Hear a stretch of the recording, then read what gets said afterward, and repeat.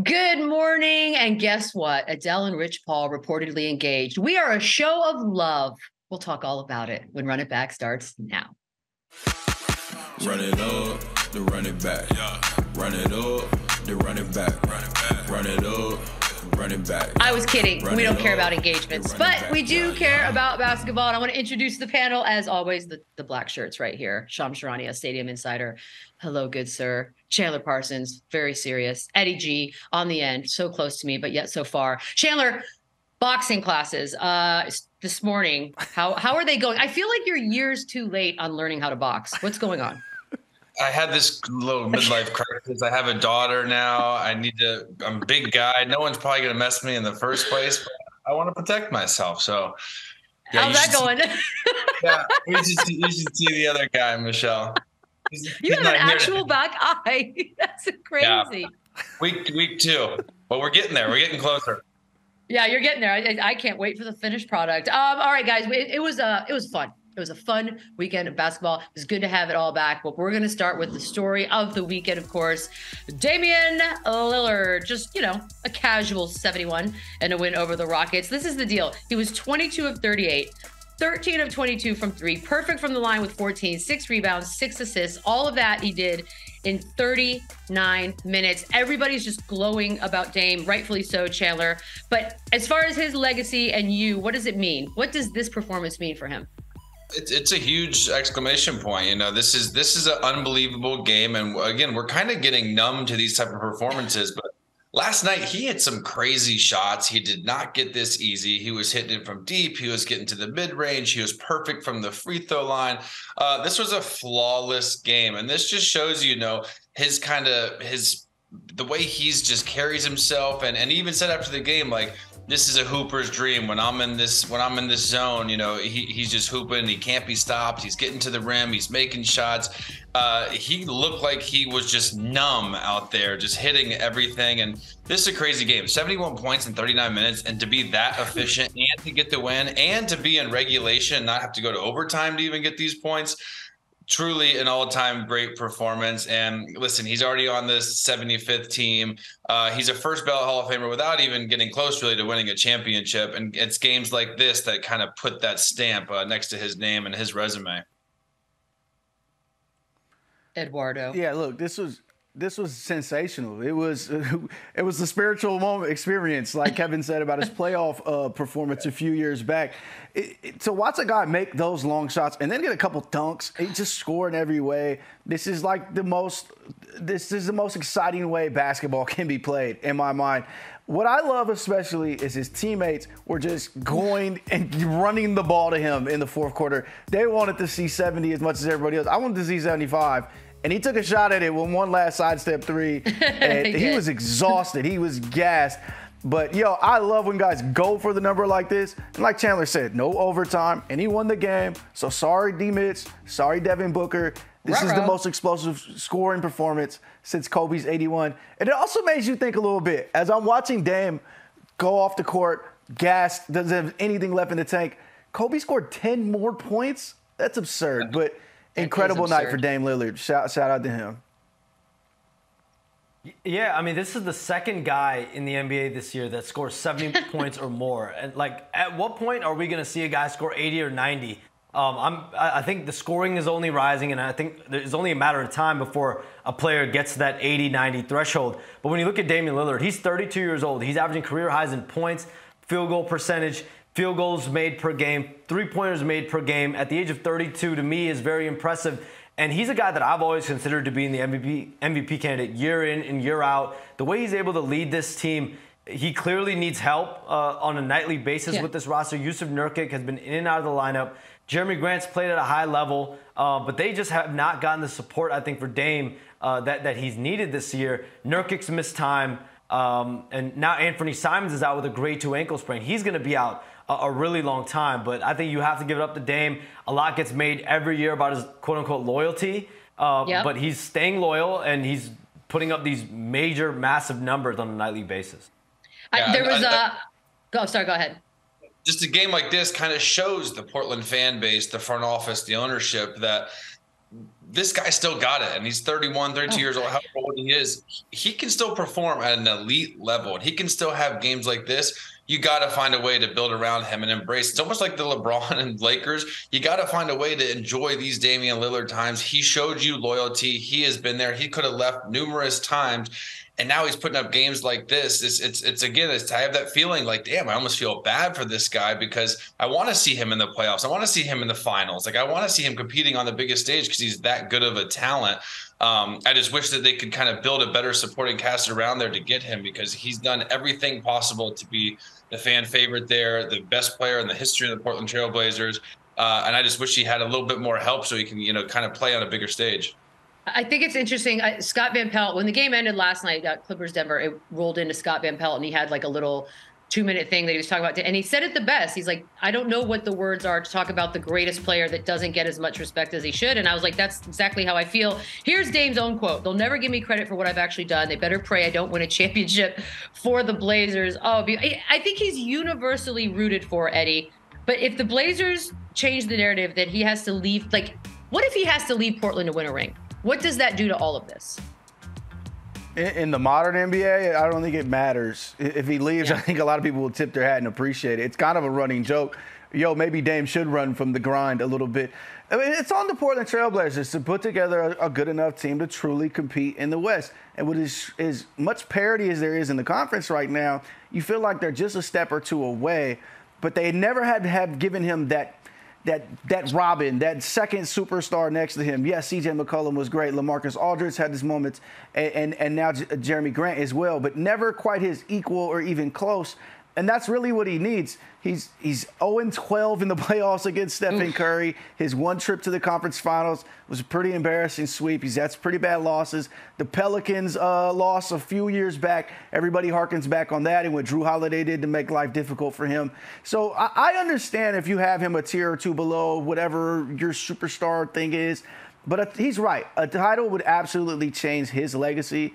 I don't think it necessarily has to be in Portland, but we would just love to see him on that stage and what he's capable of in the playoffs, and we've seen that before. But look, Allen Iverson didn't win a title. At least he played in June. He had his great moment in June. James Harden has not won a title. There's a lot of great guys who have not won titles, and they're viewed just as highly. Dame has been sensational. He's 40 points a game this month. It was my dark horse MVP way back on our very first episode, and he's not going to get that, but he's been incredible. His scoring averages have jumped each month since November. He's been reminding everybody just exactly what he is after an injury-plagued season last year. Yeah, every stat that they rolled last night during it was incredible. I feel like I already kind of know where you guys stand on this. You threw in some hints already, but Chandler, more impressive. And the fact that I can even ask this in the same season is indicative of the year that we're having. But more impressive 71-point performance. Dame or Donovan? Yeah, I mean, no shade against Donovan Mitchell. His was crazy, but again, I think we touched on earlier, this went to overtime. He had more minutes. He had more opportunity. This was a regulation game. It was a close game pretty much throughout to the end there, pretty much throughout the whole game. I got to take Dame here. The efficiency, the perfect from the stripe, the 13 or whatever threes. Like, this was one of the most historic best games in the history of the NBA. And so was Donovan Mitchell's. I got to take the one that was less minutes in regulation and the guy got the win. I just think that packs more of a punch. But again, the Dame Lillard, I think the legacy in Portland is so impressive and the loyalty that he's been doing. But I think this is almost getting to a situation where if the Trailblazers, they don't think they can build something around him to compete, I almost think they're going to want him to they developed this relationship and this family, like, go play somewhere else, go get a championship, fulfill whatever needs. I think it's going to come to a point where if they know they can't compete for a championship and they're not going to bring him the cast, I don't think there'd ever be hard feelings of Damian Lillard leaving there. I think he's done it all. He showed loyalty. He's come back. At this point, I think they're almost like feel bad for the dude for how it's gone. But I got to give the credit to him last night. This was one of the craziest games ever. I mean, look, he's 32, right? So if he were to make a move like that in the window in which winning a championship is still pretty highly realistic, Shams, like, how soon could that even happen? Let's just live in fantasy land for a second. Yeah, I mean, obviously Damian Lillard flirted with the idea a couple summers ago in 2021. It didn't end up happening.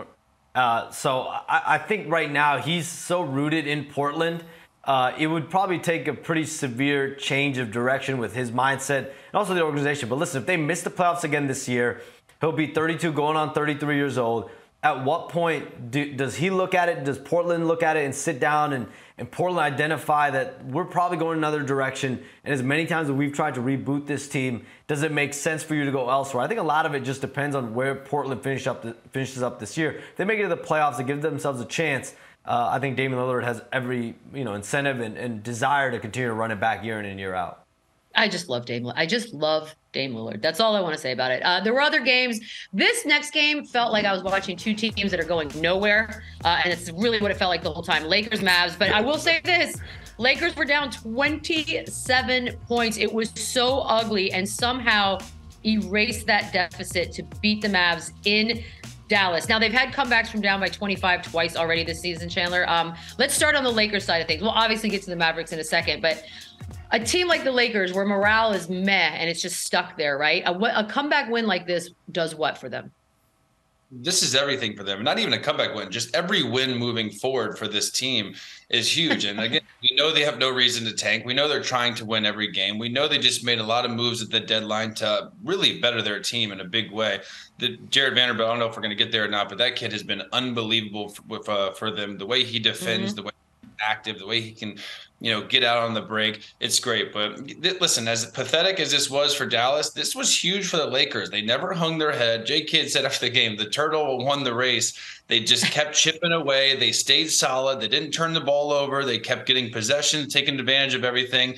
And this is a classic case of Dallas let their foot off the gas. They got really sloppy with the ball, and they played very immature basketball last night. But kudos to the Lakers. They didn't hang their head. They could have easily subbed out. They could have, chalked this one up, and they kept battling, and they find a way to get a huge win for them on the road against a team that's ahead of them that's, supposed to be a contender. So I just want this on the record. I'm contractually obligated to ask this next question. I personally think it's ridiculous, Eddie. But are you buying stock in this Lakers team right now? I really hate that we're right back into if they get in, they're scary territory. Yeah. But if they get in, they're scary. I can't help it. It's just the truth. This is an incredible performance from the Lakers in the second half of this game, not the first half. But they are dangerous, and you can see why. They now have shooters around Anthony Davis and LeBron. They now appear to be, LeBron may not be as healthy anymore. We saw him limping out the arena yesterday. Tough, whatever that was that he said popped. But they have a team that makes way more sense. Austin Reeves is like the scrappiest dude in the league, but he's a real baller for them. And then when you have Jared Vanderbilt, like Chandler mentioned, now you have that perimeter defender who can actually turn this into a functional NBA defense around LeBron and around Anthony Davis. When you have those three, you can be a force in the playoffs on defense. And when you have Anthony Davis and LeBron, you can be a force on offense. They get the right matchup. Don't let them get the Kings, because then we're going to have the Lakers in the second round, and then we're going to really have to hear the noise about what they could and cannot do. So, yes, I am buying stock. I'm sorry. They're a game out of the play-in. They're only 2.5 games out of the 6th seed, and they beat the 6th seed yesterday. So, I'm buying stock. I'm sorry. You know what? I've never been more disappointed. Shams, please make it better. Yeah, I mean, listen, it helps when you have legitimate NBA players coming off your rotation. Getting Jared Vanderbilt, Malik Beasley, D'Angelo Russell, Mo Bamba at the trade deadline. You see what the Lakers' path that they charted was. We're going to be, or try to be, more like that 2020 team that won the championship, and a little bit less like that star-driven team that they had the last couple years with Russell Westbrook. Rob Pelinka goes in, and that front office, they go get all these role players. And Jared Vanderbilt was big time last night guarding Luka Doncic, and you can see they still need to get chemistry in Dallas between Doncic and Kyrie Irving. They're not totally, I think, on the same page late in games, but the way offensively, I think they have the potential to get there. But you see a Lakers team now that's starting to find its groove. And Anthony Davis, bigger than anything, the way he's played down the stretch, his jump shot looks right again. He's playing at a very, very high level, and that's a good sign for the Lakers.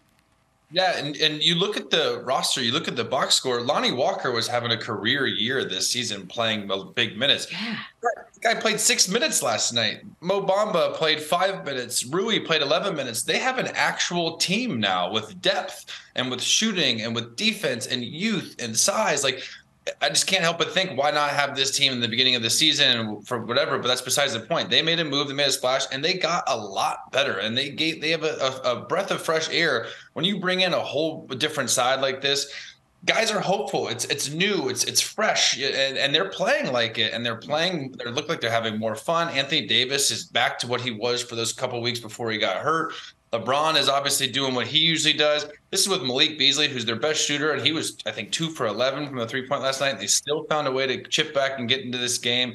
This is a real problem. And like Eddie said, if they play the Kings first round, I don't know who I would pick. I don't want to poop on the Kings because they've had a great year, but like depending on their matchup, who they get, this is a very talented now, deep team. And if LeBron and Anthony Davis are healthy, playing at a high level, here we go again. They're very, very dangerers. I hate this. Sorry, Michelle. I hate all of this. Jason Kidd was asked after the game. He was asked a lot of things, but here he is on the secret to the Mavs winning moving forward. Yeah, I'm not the savior here. I'm not playing.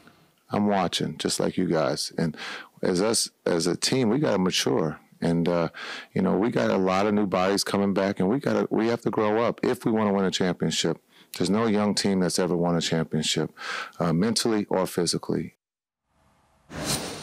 Look, they obviously made one of the biggest moves in the last few weeks with Kyrie Irving addition. Eddie, do you expect, not just Kyrie to help them, but do you expect the team in general to, quote unquote, grow up in time? Why would he say that? Why would he say that with Kyrie Irving on his team now? What is he?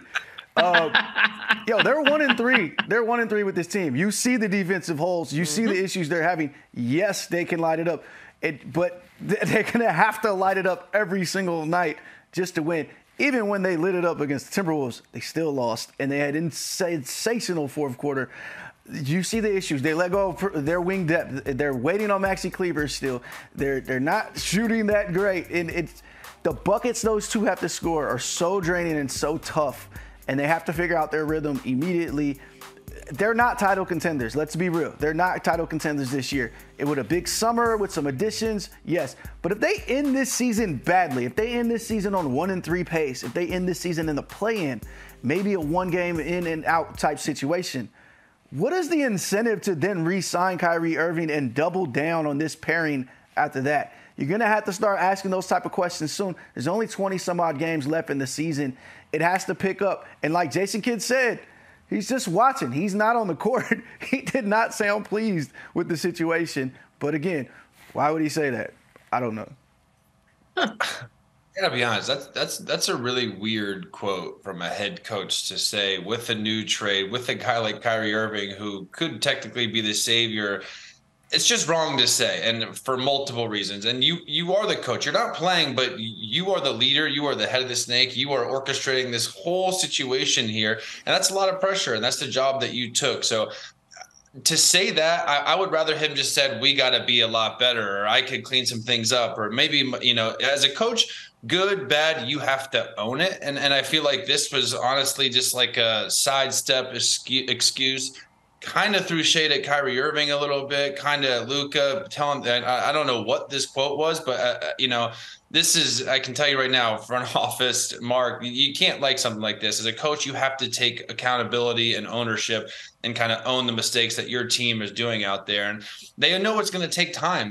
When you add a guy like Kyrie Irving, who's ball dominant, who is a star player, you can't just throw him in the mix and think it's going to work. It's going to be a process. It's going to take some time. You already know your holes with depth and size and defensively, but this isn't just going to, snap your fingers. It's going to work. So there's going to be some trial and error here. And as a coach, I feel like you can't say things like this and kind of pile on after a huge loss. A loss sucks, let alone a 27-point comeback to the Lakers. That's a whole nother story. And then you add more fuel to the fire and more media attention by saying something like that. I just think that wasn't the smartest quote, but I do think this is something that they'll watch film, they'll get better from. And there's too much talent on this team to be giving up leads like this. This is a pathetic loss. I think it just adds more interest to what we already look. For most of us that are cynical, we're waiting for the shoe to drop with Kyrie, right? Like this isn't going to be smooth forever. It is what it is. But I think Jason Kidd's a different guy than Kyrie's been used to dealing with. Like he was a hothead. He played a certain way. To me, this is just going to be so much fun to watch as it goes on. And at least he's not there forever. That's the only thing. So Suns Bucks, so much basketball, you guys. That this one's good. There was no Giannis, obviously no KD. Giannis got hurt on Friday night. But the Bucks now on a 14-game win streak, Chandler, and they look like they're having a blast every second of the way. How impressive are they right now?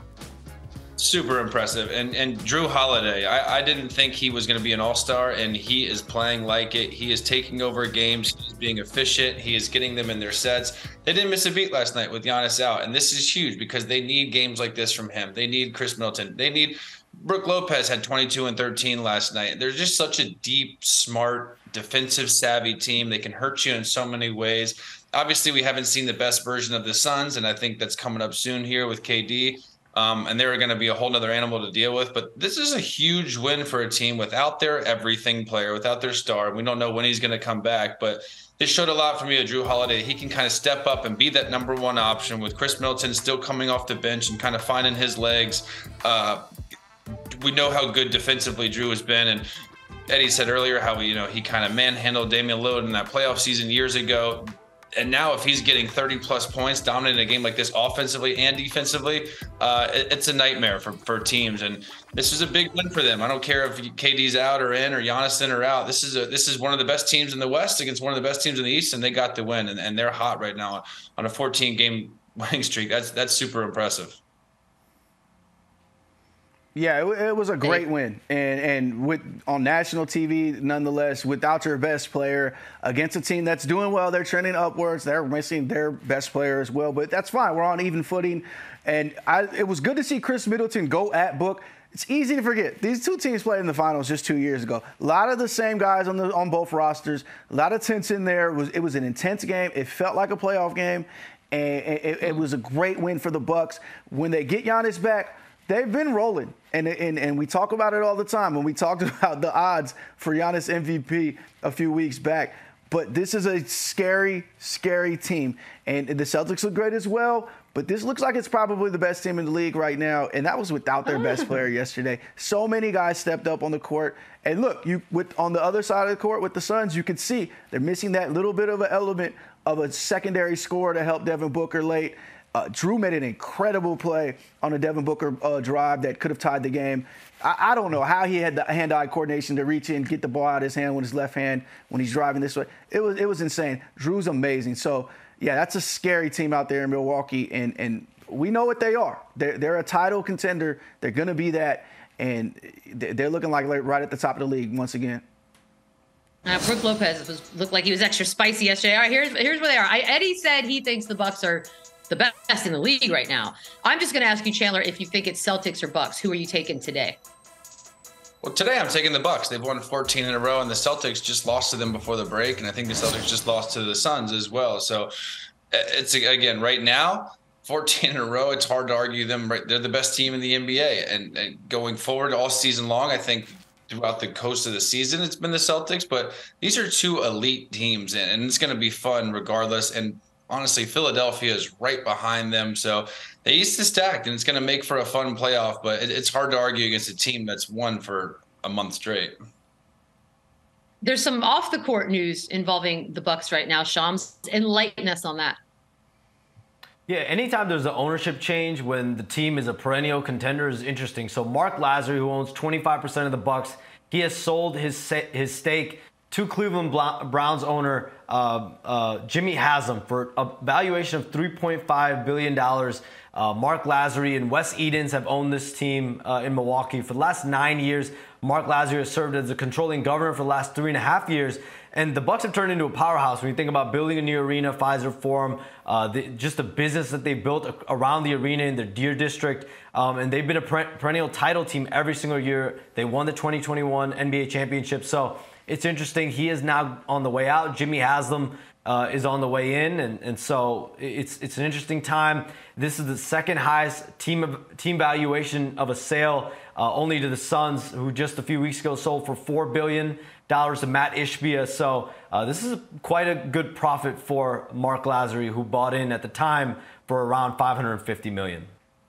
Yeah, and this is a great buy too, because with that 22%, it has the max debt, right? So this guy's paying only 500 million, and has full control over this team that we're talking about arguably being the best in the NBA. So it's a huge buy, and I think this team is not going anywhere. They have one of the faces of the entire NBA, and that to me is a great buy, because they didn't actually have to pay $3 billion. He paid $450, and he's running the whole team now.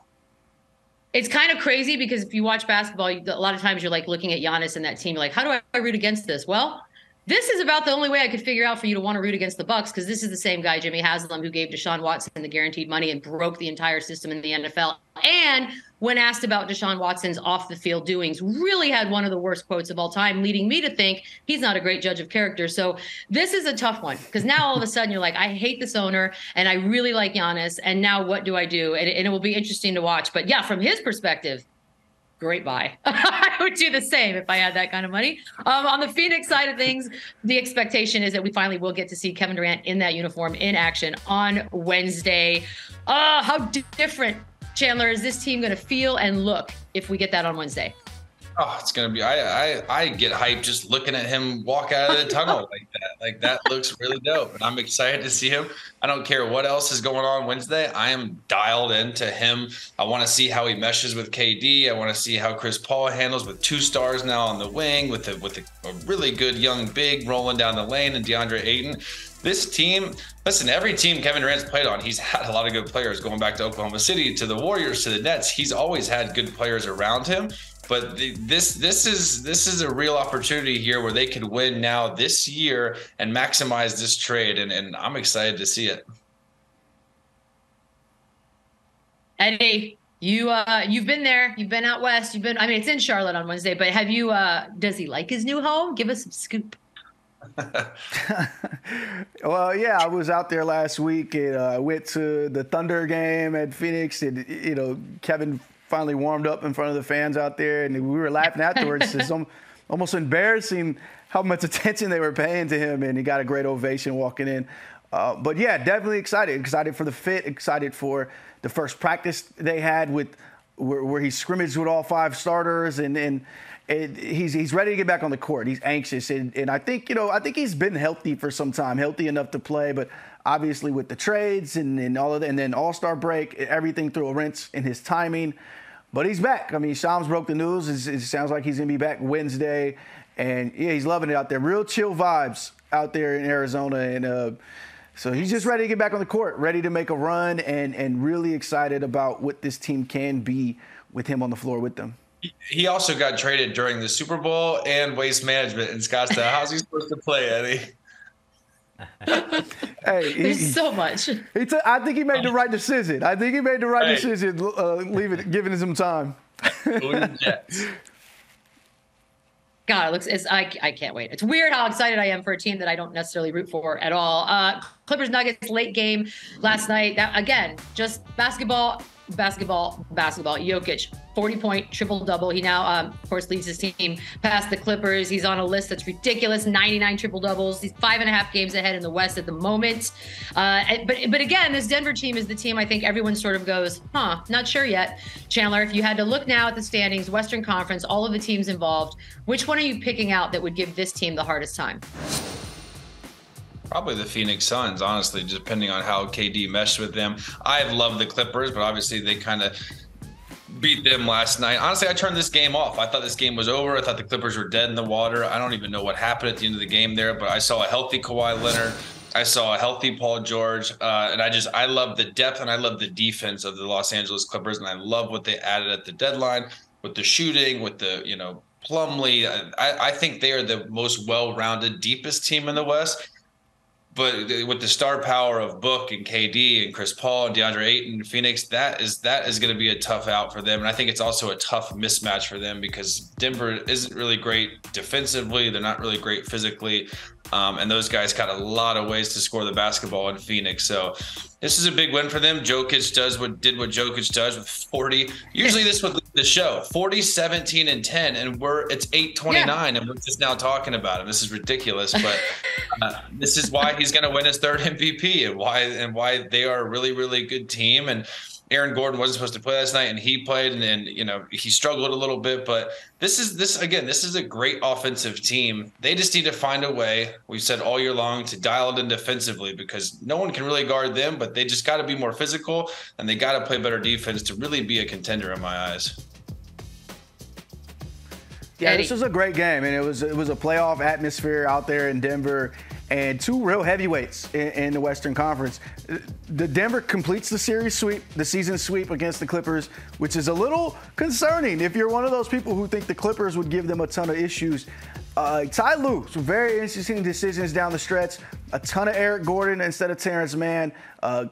Kept the Morris twin on the court instead of Nick Batum. He actually benched Russell Westbrook for the fourth in overtime, and then went really small in overtime.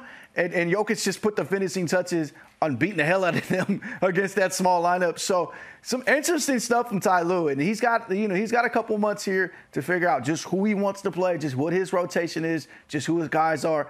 A lot of Clippers fans complaining about Terrence Mann being knocked out of the starting lineup with the way he was coming along. And again, you can almost have too many guys. They got like 12 guys who could play on the floor in a playoff game, and he needs to find the 8 that he really likes. But hey, I guess it's a good problem to have. That is tough, because Terrence Mann this Denver team. Terrence Mann was balling before the All-Star break, and now his kind of role got diminished. He's coming off the bench, and he was killing there as a starter.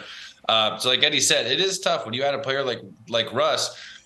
He's been great as a sixth man all year long too. So the starting job, when Terrence Mann is kind of peaking in that role, and then you bring in this guy who's been peaking off the Sixth Man of the Year award now, kind of a weird decision. But go ahead, Shams. I don't understand the Bones Highland thing either, but we'll get to that. Why were they booing him? Like, I know there was some beef on the way out. Right? He didn't ask to leave. I think there's a lot. There's a lot hidden, a lot under the surface. But when I look at this Denver team, I might be biased. I saw them in the bubble. I saw Jamal Murray be the closer of that team. I do think this team has championship potential for sure, and I think a lot of that has to do with Jamal Murray's health. I think he's the closer of this team. Nikola Jokic for sure. Those first 3 quarters, I don't know what you want to compare it to. Shaq dominated the first 3 quarters, and then Kobe took over late. For this team to, I think, be that championship contending team, Jamal Murray has to be the closer, in those big game moments, and I think he's shown the potential of doing that. And now that he's 100% healthy, I'm so curious to see, because this team will be judged by the playoffs. We've seen them go to the conference finals. We've seen them make it past the first round. Nikola Jokic, if he wins his 3rd straight MVP award, there's going to be an amount of pressure there. You can't just lose in round 1 or 2 anymore. No, I think that's the knock, right? It's like, oh, MVP awards are cute, but you guys have done nothing as a team. Now I'm intrigued by this Bones Highland situation, which I'm going to have to Google and go down a rabbit hole after this. But the Westbrook thing, as mentioned, Terrence Mann was doing well. Russell Westbrook comes to the team, had been a 6th man. Now all of a sudden he's in the starting lineup. Do we think, Eddie, that this is just as simple as Ty Lue's just sort of fidgeting and tweaking and trying to figure out what he has with these last 20-something games? Yeah, I think he's been kind of open about it, and then they're actually down their starting center in Ivica Zubac as well. And so they got Plumlee there, and Plumlee looked solid last night. And so he's just got a lot to figure out. And my thing about Russ is I understand why this team wants him. I understand why they're so point guard desperate. Kawhi Leonard and Paul George absolutely hate setting up the offense. You can just watch how they play. If you remember that old video of Kawhi guiding Reggie Jackson to the top of the key so he could throw him his entry pass, and it was like the frustration on his face, a man who never shows any emotion. But they like to get the ball in spots and attack from there. They don't want to have to run the entire offense. And so, yeah, they need a point guard bad. The Bones Highland thing is another thing, but he's a shooter. He's not necessarily a point guard. He's going up there to throw up shots, and he had a decent game last night as well against his former team. But I understand why they try Russell Westbrook. But like Chandler mentioned, Terrence Mann has been so great. He's been coming on so strong. He's a guy they drafted. He's a guy they truly believe in. I think eventually he'll be back starting or at least closing games. Last night was just really weird from Ty Lue. And as a coach I really respect and think he's one of the best coaches in the league, I very seldom scratch my head and wonder what the hell is he doing out there. But when I seen that small lineup in overtime and then the Nuggets pushed the lead to 11, I said, yo, what the hell is he doing out there? And then they took the L. Yeah, this is why I think like a Mike Conley, a Kyle Lowry, like an actual traditional point guard would have been great for this team, because Terrence Mann isn't a point guard, but he was flourishing in that role right before All-Star break. And Russ, again, he is a point guard. He knows how to initiate an offense. He's been doing this, but he's really the only true point guard on the roster. So it's either going to be him or Terrence Mann. I guess maybe Bones or Norman Powell. One of these guys can kind of bring the ball up. Paul George can play point guard, but they don't have that traditional guard to kind of initiate and set up everything. They have a lot of scoring. They had a lot of wings, but Nicholas Batum, I guess, could bring the ball up. They don't have that traditional PG that can kind of set everything up, set the table, get guys in their spots. And Russ was really good off the bench and down the hallway on the Lakers. So I don't understand necessarily the move. I think they're just trying things out, trying to see what works the best. But yeah, I would have loved to see them get like a traditional point guard that can actually, play, not just a scoring wing. It's tweaking time. All right, so flashback to Friday night. Sitting at a blackjack table in Atlantic City. Yeah, I've had a couple beverages, but I look up at the TV and I think to myself, what in the world is that score? 176 to 175, Sacramento Kings beating the Los Angeles Clippers. It's the second highest scoring game in NBA history. These numbers are absurd to just say out loud, Chandler, but again, just like a lot of things that have happened this season, things that weren't not normal once seem to be becoming that way. Will we get used to these types of numbers moving forward? Yeah, I think we're already coming numb to it. This game was incredible. Malik Monk looked like one of the best players in the NBA. There were so many ups and downs this game. When Sabonis fouled out, I thought they were dead in the water. Then Paul George hits his minute restriction, doesn't get to play the second overtime. So this game was incredible. To see a score like that is nuts. My friend went to the game. He actually stayed all the way to the end. The energy in there was insane. Wow. Yeah, this was a crazy game, and I'm happy for the Kings, because this was a real test, a real battle, and they obviously got the dub at the end of it. But yeah, scoring 176 to 175, that looks like a video game score. I don't even know if I scored. Well, in the All-Star game. Yeah. It's like the All-Star game was what, 184 or something? Yeah. A lot of impressive numbers in that game. To me, the two most impressive, both teams finished regulation shooting 60% from the floor. That's absurd and kind of embarrassing if you play defense in the league. And then Kawhi Leonard's 46 minutes. Look, it's been said a lot, but Kawhi's back. Kawhi is back. He's looking like the guy he is. And if he can play 46 minutes and double overtime, and he's not the guy that needs the minutes restriction, he's back. He looked great last night in Denver as well. So, fun game, but he likes a little bit more defense, I guess. 153 regulation. Jesus. Woo. I mean, look, if I paid for a ticket, I'm happy. That's just fun. I don't care who you are. Like, I don't even care if you're a traditionalist. That's just fun to watch. Yeah, Robot Kawhi is definitely back. There have been moments where I've sort of chuckled to myself like, uh-oh. We're going to take a quick break here. Shams, when we come back with the scoop on finally we got it. I mean, it hasn't been that long. The new coach of your Atlanta Hawks. Run It Back returns. Welcome back to Run It Back. Before we get to Shams and the Hawks, Chandler, did you just turn into a hot LA girl with your Erewhon smoothie posts? I just want to make sure I know what's going on so people can follow you. I got a little smoothie. I got my shot. I'm really on this. I'm on this. I can't wait to get back to LA. Yeah, come on. It's just the whole combo. All right, Sean, I'm so sorry. That's Chandler's just being ridiculous. We had some news. It happened so fast, didn't it, out in Atlanta? But things are official now? Yeah, Quin Snyder is signing a 5-year deal to become the new Hawks head coach. I'm told the deal's in the neighborhood of $40 million. So this is their guy now. He's their franchise cornerstone when you think about the coach of the future. He's their franchise piece now. The guy that they're going to rely on to bring the culture, to bring the accountability for the organization. And when you look at Trae Young and Quin Snyder, very curious to see how this superstar coach, superstar player partnership evolves. I'm told Donovan Mitchell had a conversation with Trae Young over the weekend and told Trae, you will love Quin because he's going to push you and you'll want to fight for him. And so the reality is in Atlanta is that there's not any excuses anymore. Trae Young realistically has these next couple of months to show some buy-in with Quin Snyder, with this new regime that's going to be coming in now, with Quin Snyder being at the helm. He has to prove that he can buy in. And if he doesn't, and if they're not able to figure out some cohesiveness between the two parties in Snyder and Young, the Hawks are going to have some very serious decisions to make with Young and the roster of this team come summertime. But Chandler, you were there in Atlanta. You were around Trae Young and Lloyd Pierce. This is now the third coach for Trae Young there. What do you make of the hire of Quin Snyder and that relationship and the pressure that's going to be on that relationship moving forward? Well, I love the hire. I think Quin Snyder was one of the best coaches in the league. I don't know why he ever left Utah. They were a top team in their division, whatever. He's an offensive genius. Trae Young loves to play offense. And listen, Trae Young is not a bad guy. He's got this rep now of being this coach killer and this. He just came to the league as a young scorer where he was a point guard, and I think he's misunderstood a little bit. He's not a bad dude. I actually spent a lot of time with Trae when I was there in Atlanta. He means well. I think I said one time, the minute he matures a little bit and kind of gets more vet players around him. He was drafted to a situation where he was the best player on day one. He never really had any real vets. Me and Evan Turner were his vets the year I was there, and we hung with him the most. And he's a funny, outgoing dude that works extremely hard. He wants to win, and he was in a tricky situation with Lloyd Pierce, because I got to be honest with you, I get along with everybody. I'm a very personal guy. I couldn't stand that guy either. So, like, I don't blame Trae Young on the Lloyd Pierce firing at all. The Nate McMillan thing, I wasn't there. I don't know about. But Quin Snyder, from everything I've heard, he's a cool dude. He's a brilliant mind offensively, which I think Trae obviously excels with.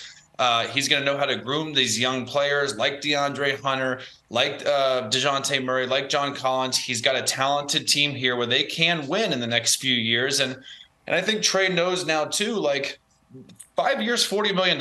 This dude ain't going anywhere. So whether you like it or not, he's going to have a relationship with them, and he's going to at least fake it till you make it. But Trae's not that type of dude. He's not a malicious dude. He's not a jerk. He's very coachable. He just kind of has this rep now for whatever reason. But I think Quin Snyder's the perfect guy for him. He knows how to get the best out of players. He's going to push Trae Young, but he's also going to, I think Trae's going to excel in his offense and where he puts him on the floor. So I think it works for both, and I think it should be great.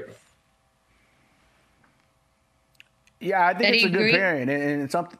Yeah, I think it's a good pairing. It's something Trae Young should be excited about. I know some of the whispers coming out of Atlanta was that this wasn't his choice of coach, but it's not really his choice to make anymore either. They're clearly heavily invested into Quin Snyder as the future of this team. Landry Fields now is their GM. They've had a complete overhaul. And so you got to wonder, are they sitting there saying, hey, is he tradable? If he's not on board, do we get as many assets as we can this summer, next summer, soon, whenever, to try to stock up our coffers for going forward? We've seen kind of the haul you can get for this type of player. We watched what Donovan Mitchell got traded for. You know, the Kevin Durant deal is probably above him, but you'd imagine you're getting some draft stock back, and ideally a player that we could start and hopefully make an all-star game with going forward. Now, I don't know what that trade is and if that exists out there right now, but we've watched a couple teams pile up with draft picks, the Jazz, the Nets, the Thunder. Teams are getting ready for that next disgruntled superstar, and it might be the Hawks that jump in front of him and say, hey, you're not on board. You're the next disgruntled superstar. But I think it's a great spot for Trae Young if he locks in. All the reasons Chandler mentioned, he's a great offensive coach. Look at what he did with Donovan Mitchell in Utah. We've seen Trae Young go to the conference finals before as the hub of an offense. He can do it again, but they're just going to need to lock in. They're going to need to load up a little bit more on wing depth going forward with those two teams they got to deal with out there. But there's a lot to like here going forward. So if Trae Young's on board, I think he's going to be a part of their future. But if he's not, we could just as easily see the Hawks say, all right, and cut bait now while they can. And Trae's a smart guy, right? He knows they're trading me before they fire this guy. So it's going to be a priority for him to vibe with this dude and make it work. It's like a totally different vibe. All right, Shams, thank you. As always, we shall see you tomorrow morning. We'll take a quick break here. We come back. Jaylen Brown says that 76ers fans were hella disrespectful. When we come back, Chandler will tell us about his own experiences with Root fans. although he probably deserved it. Inbound to Smart. Bounce pass Tatum. Tatum puts up a three. Bang! Jason Tatum from downtown. 1.3 remaining. No timeouts left for Philadelphia. Oh! No! They say no good. Came after the buzzer, and the Celtics win a thriller. I just love Joel Embiid. He knew it wasn't good. It was such a great shot at the end. I mean, look, Jason Tatum, I don't want to be too expert here on basketball, but he's really good at basketball. That, of course, the Philly-Boston game over the weekend. 76ers fans, you have a reputation. Jaylen Brown wants to talk to you about it. Here he is. It's fun playing here. The crowd was a little bit, hostile. In moments, there was, people on the side was talking crazy. Etc. But we persevere, we make some plays, and we get the win. Do you enjoy that? It depends. I started talking to one of the fans because it got a little bit excessive, where it got a little disrespectful, and stuff like that. Even before the game, we was entering the arena. There was people saying, "I hope you tear your ACL," and it's just, I understand people care and they love, the team that they cheer for, but I think it gets a little excessive at times. Just chill. I just love it. All right, that is excessive, Chandler. I feel like you have heard some things. What's it like to deal with rude fans? I mean, there's no place for that. Someone who has had a lot of knee surgeries, I've never heard something like that. Like I've heard, soft or overpaid. The idea of saying you should tear your ACL is so just wrong and morbid and disrespectful. And at the end of the day, again, players were performing, but they're human beings. And I remember one time in Philly, I was sitting and I was talking to a fan. He was talking a lot of trash. And I was like, "What do you do?" And he was like, he was a dentist. And I said, can you imagine trying to do your job and me coming in there and booing you is one thing, but then wishing you got hurt or calling you soft because you fell down and had a wrist on your, a cast on your wrist and couldn't go to work that day. I'm like, do you understand how wrong that is? So like how stupid you sound when you're like barking at these human beings for like being injured. So there's no room for this, and it's gross and it's disrespectful and it's just wrong. But again, this is part of the attraction of the rowdiness of Philly. And there's cities like Philly, like Boston, where the fans say crazy stuff. There's cities like, Salt Lake, where the fans are racist. Like there's these reputations that these fan bases have gotten. And those are some of the things that have come out in the last 10 years. So it's just things that players have to deal with. And I lost you guys there for a second, huh? I love it. It's like Salt Lake, come for the mountains, stay for the racist fans. Well, a lot of players think they say racial things, and this is another thing. Philly fans can cross the line a little bit, and there's just really no room for this. To say you should tear your ACL is just weird and gross and should never be said. It's gross. It's gross. I've heckled Let's myself. make sure I've never taken it that shouted far. out too. Let's Boston skip Boston, y'all. We're doing the racist fans. Let's make sure. Y'all, save it for our 1 hour special on racist fans that's coming up soon. We're gonna take a quick break here. We've had some time off to cleanse our souls. The parlay is back, baby. Get ready to win some cash when Run It Back returns. Make the rest of the NBA season a slam dunk with FanDuel. Right now, new customers can get a no-sweat bet up to $1,000. That's up to $1,000 back in bonus bets if your first bet doesn't win. Now's the perfect time to join FanDuel. The app's easy to use. There are always great promotions. And when you win, you can get paid instantly. So jump into the action and bet the NBA. Download the app and sign up to get a no-sweat first bet up to $1,000. FanDuel, official sports betting partner of the NBA. Guys, it's time to get back on track. The parlay begins today. Eddie. I have LaMelo Ball gunning against the Pistons. He's been taking 10 threes a game this month, so go for it. All right, I like that. Chandler? I like the Pelicans -4. I think we'll see at the last half of the season, teams that are trying to lose are going to lose. All right, I'm taking the Celtics -2 against the Knicks here in New York. Bet 2100, back tomorrow, 11 a.m. Eastern. See you then.